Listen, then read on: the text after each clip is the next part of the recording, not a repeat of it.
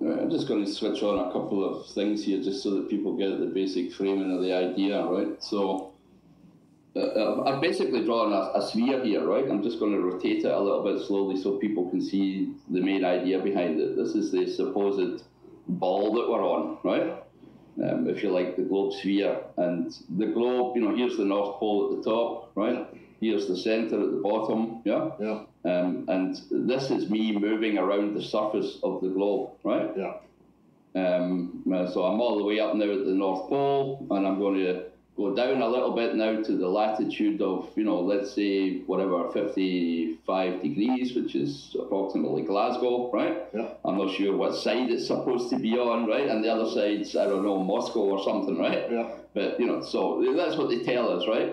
And one of the big arguments is that, you know, when you measure the angle to Polaris, then it's always the same angle as your latitude on the ball, right?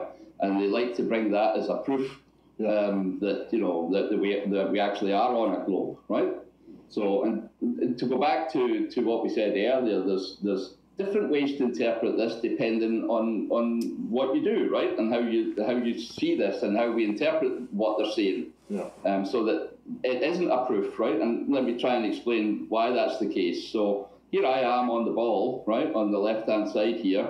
There's my zenith, which is straight above my head. Yeah. There's the angle to Polaris, which they say is so far away that light rays are parallel to us, right? Yeah. Parallel to the sphere. And there's the angle I would measure to the horizon, which is this line that goes sort of across the top, right? Yeah. Now, so they tell us that that's exactly the way it is, and you can see that kind of segment here. That's, if you like, the latitude that I would be on the ball. These are the latitude circles of the sphere that they tell us. It's going up and down, right? That kind of disc-shaped thing. Okay. Yeah. So the other way, you know, they say that it has to be like this because of that observation we can make. But, you know, I could turn the whole thing the other way around, Dell, and say, well, let's not look at that big sphere, then let's look at this little guy down here, right? He's now on a plane, right? Let me just flip that one on. I think it's this one. Yep. So he's now on a plane, right? Yeah. This is, if you like, a plane down here at the bottom, flat, normal plane, the way we know it. I can switch it on so that it actually looks like a plane, right? Okay. So, and as I retreat, right, from the North Pole, so if I'm standing straight under the North Pole, then I can measure the North Pole. Yeah. And as I retreat outwards from the North Pole, right, just moving backwards, then things visibly drop in position, right? So the North Pole is going to visibly drop down the way the further I remove myself from it, right? Yeah. So that the angle that I'm measuring to the North Pole is 31.34 degrees. It's exactly the same as the angle that I'm measuring in their bullshit model, that I'm on the outside of the sphere, right? Yeah. I'm on the surface of the sphere. But in reality, I'm actually on a plane, and the latitude that we're talking about here is the distance, is that blue circle, the distance from the center, right? Yeah. So you would highlight it's concentric circles, or even if people, to simplify it, you know, if you stand in a football field and you're right directly under the goalposts, now if in the level your head, as you walk backwards, as soon as that goalpost drops 1 degree in your visual field, draw a straight line across your feet, and that would be, you know, your first latitude line. And as you step back, you know, when you get to 2 degrees of drop, draw another line, and then you're starting to create latitude lines, but you're doing it on a plane. Hope that simplifies it. That makes sense there? Absolutely. Right. I mean, and that's the thing. We can see that and live life. You don't need to go out your back garden to be able to do that, right? If you just move away from something, you'll see it drop in your visual field, right? Now, that doesn't mean you're going down the side of a curve, right? No. It just means that the angle, right, because of the spherical vision that you have down here, right? Yeah. It just means that what you're seeing on your globe eye, right, is just dropping down the side of that surface. You're not on any physical surface, right? Yeah. It's just dropping down in your visual field because of your vision, right? Yeah. So both of these observations would satisfy the same criteria, right? Yeah. Whether I'm on a plane measuring things dropping their visible position, or whether they tell us we're on the outside of a surface making a sighting to a faraway object, right? Yeah. Is exactly equivalent. Yeah. So I'm not saying, and you know, and I know you aren't too, Dale, that this is a proof that it's flat. What I'm pointing out is that what they're saying is not a proof of their claim, right?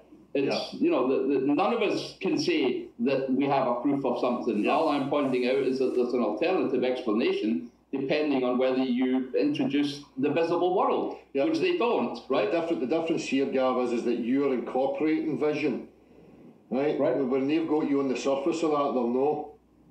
Right? It's totally omitted. Exactly. The geometry and how it functions. No, exactly correct, and that's where, you know, it wouldn't work, right? If they said we were on a spherical ball and they admitted to the fact that we have a spherical vision, if we will just call it that for the moment, or even any concepts of how the visible world works, then none of their equations would work, Dale. No. You know? No. So they have to omit it, right?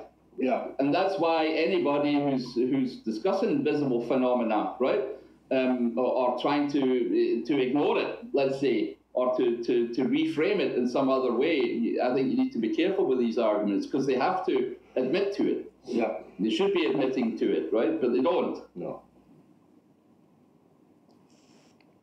Does that make sense? Of course.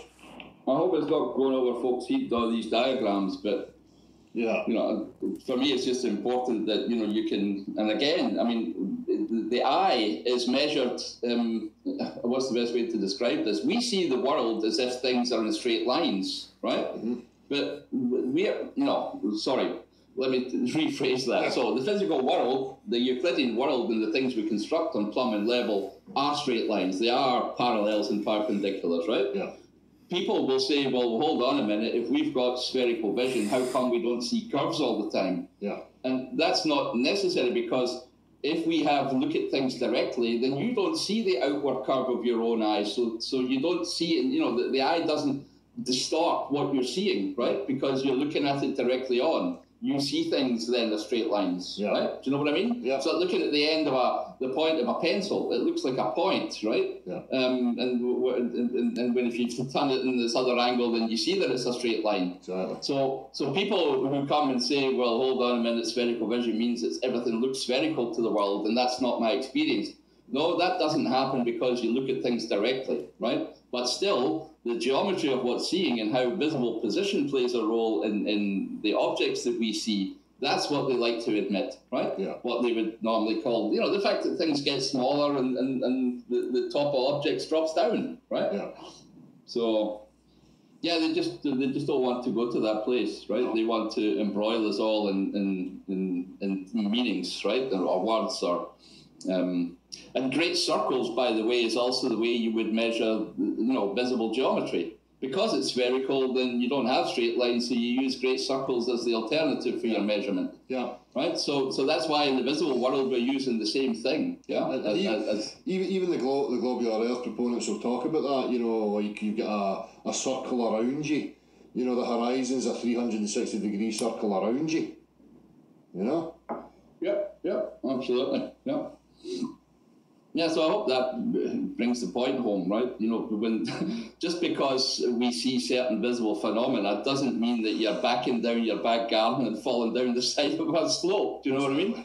No, it's just because, you know, you're removing yourself from the object and it drops in your visual position, which is a phenomenon of visible geometry, right? Yeah. So, yeah, spot on. Yeah, so I was to say, they love to ignore it. We pointed out this many a time that, you know, that is one of the keys to seeing through the deceit, yeah? If you ask me, and through the rhetoric, yeah?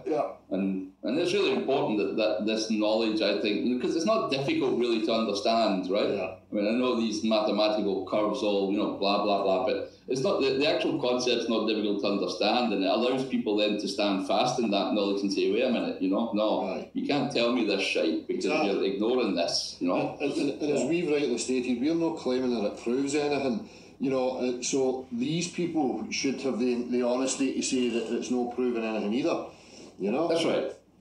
Yep. I mean, we're just pointing out the contradictions when they say that's the only reason it can be like that, right? You're saying, no, there's not, because you're ignoring a whole aspect, or there's a whole part of science that you're ignoring, right? Exactly. The visible world. Exactly. Plus, I mean, they're based on so many assumptions as well. You know, what is Polaris? Where is it? What is its actual position? They have to just make assumptions on these things. Again, formulating axioms from assumption, and then working from there without ever proving the assumption in the first place. That's right. And we need to point out these contradictions. Yeah. And as I say, the good thing is that, we have substance on our side. Exactly. And keep coming back to that. I mean, when we talk about how a sextant works, right? I mean, it relies on, in the old days, on liquid mercury to get an image of the sun on it, right? Yeah. If you couldn't see, the horizon properly because of fog, then you would use that. But, so all these things rely on substances. But as soon as you step into the world of mathematics, you throw that out the window. And that allows you then to let's say, make up stuff, bend the rules, call it what you want. Yeah. And that's where we need to pull them back and say, no, we can't all agree on that. That doesn't drive or live life. Yeah. And you can get conspiratorial, or even just highlight the fact that, mathematics has been elevated in the mainstream as being the main science, the trump of all. And for me, that's deliberate.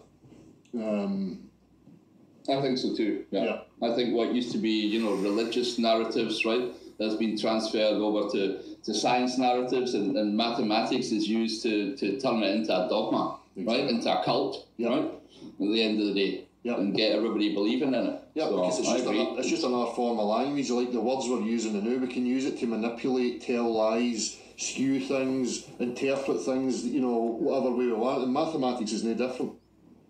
Absolutely no different. Yep. Spot on. Yep. So coming back to it again, for me, and yourself, obviously, it's practicality. I'll listen to your words, but it has to be backed by something demonstrable. I need a demonstration so that I can relate to it.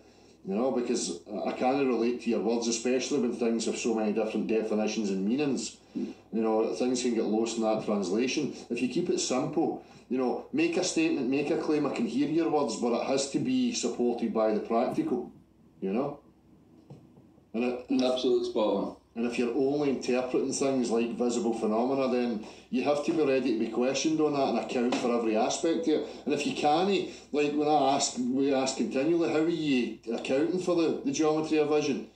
It's constantly being omitted and avoided, then I can't engage with that. No, me neither. It's the first rule, isn't it? It's coming to these first principles and agreeing on certain definitions and meanings before you kick off. Yeah, exactly. Otherwise, it's just going to be going round and rounds in circles. Yeah. Yep. So, and again, you can see that as earlier as I was talking about. What's the definition of level? Well, we've got this definition and we've got that definition. Both are correct. Only one has a real world practical application to it.